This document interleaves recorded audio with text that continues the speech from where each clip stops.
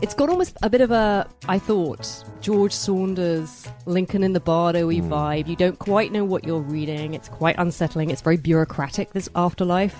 It's quite hierarchical. There are people who are seemingly there to help him. There are people who are seemingly there to drag him into something that he might not want to be dragged into.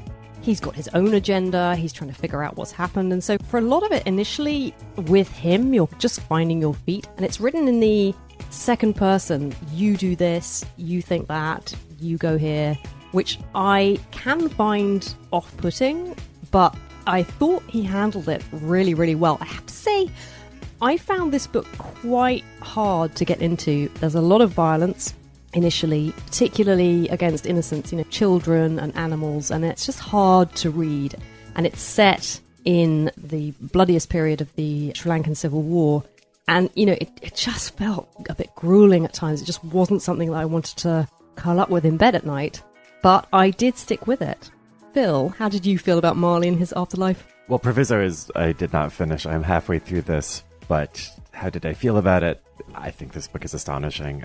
It is not something you want to curl up with in bed. That is very true. It's not really before sleep reading. But it's so ambitious and adventurous and just rich with history and characters and sense and grotesqueries, and I think it's amazing. I very much struggle with the second person in general. I don't think that added anything to this novel. I was just sort of translating it as you read that opening bit. I think if that had all been swapped into third person, nothing would have been lost in my mind. It is quite long.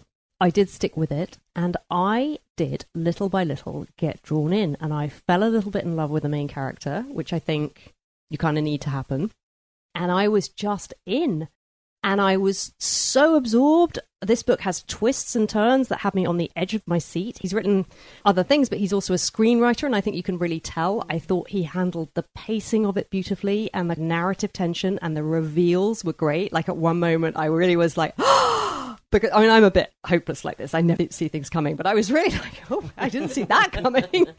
And I loved that about it. And I loved as you say, Phil, the ambition of it. I feel like he's telling this story that's on one level a thriller.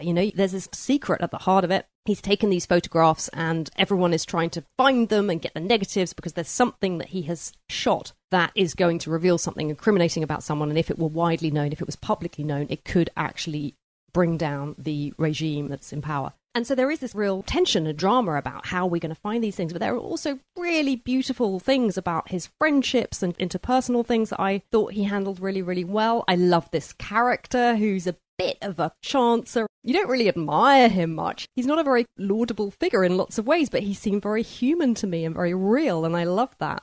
And ultimately, it just had a scope and a resonance. It's about the inequality of the world and what it means to live with that. And I thought there was a kind of cynicism to it that I thought is just the only true response. What else can you have, especially if you've lived through something like that?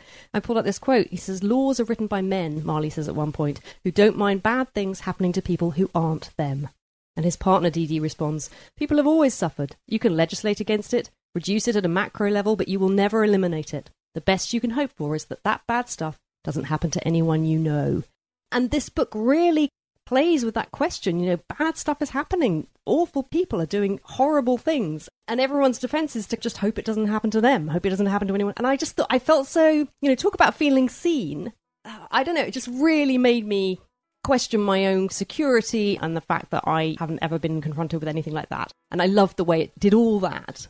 It really made me search my soul and ask some difficult questions of me and of society in general, at the same time as being this rip-roaring thriller roller coaster ride. I love this book. I thought it was so good. I absolutely loved it.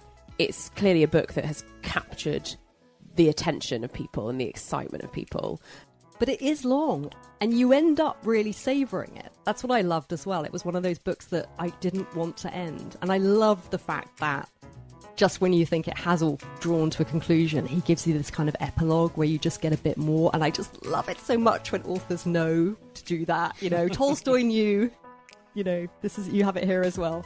this is the one that I really, really hope people read. It's quite a difficult book in lots of ways, but I just loved it. I absolutely loved it.